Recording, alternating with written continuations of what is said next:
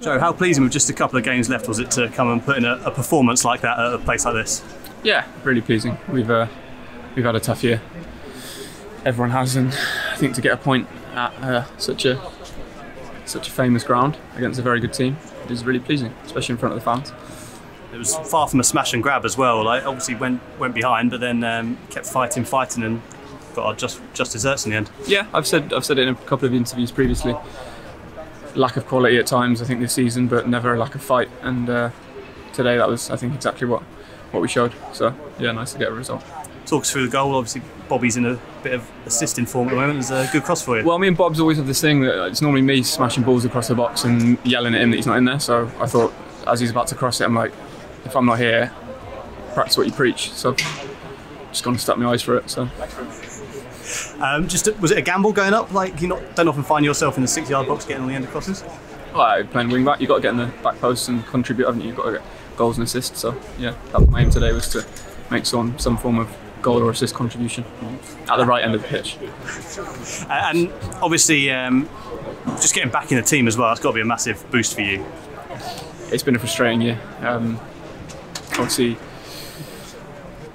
I'm used to playing, and it's been very frustrating. I've said it in other places that it's been a learning curve for me, and I'm gonna go away on my summer break and work as hard as I can to make sure that I'm playing regular football next year. But when you get a chance, you want to kind of make a statement, show that you should be in the team, and I'm sure you feel like you did that tonight. Yeah, well, first half it took me a while to sort of get my feet. It's a tough place to come, and they were right out the traps at us. But second half, I think, settled down, and yeah, nice to. Bit of a cliche, but nice to grab a goal and a point. Obviously, we had fans back today, not our fans, but yeah, it's nice being booed again. I was going to say, 10,000 of them booing you for simulating an injury, apparently. It's great. No. Yeah, what, for a fake injury? Yeah. Football, we love it. We love the fans, whether they're booing or cheering. I think it's just nice energy and nice to have them back in. Slight concern when the VAR check went on for as long as it did for your goal? Yeah. Was thinking this gets disallowed, sums up my whole season. It didn't. Yep. We're happy. Got a point. We'll go home and we'll have a good time. What was your take on the opener? Because real time looked like a wonderful goal, but then watching it back, not quite sure how it's been allowed. Can't argue with decisions, can you? Once the decision's made, there's no point in dwelling on it. Football. That's why we love it.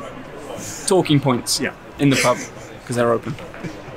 Just finally, obviously got a taste of having fans back in today. Yep. Our own fans on Sunday. Must be looking forward to that and hopefully going out on a high. Yeah, for sure. We're obviously disappointed that we haven't stayed up and provided them with Premier League football to look forward to next year. But it'll be nice to see them again. We've not seen them since the Liverpool game. Mm-hmm. Yep. And it'll be nice to give them a clap. And yeah, we're appreciative of their support all year on social media. It's only been social media, so.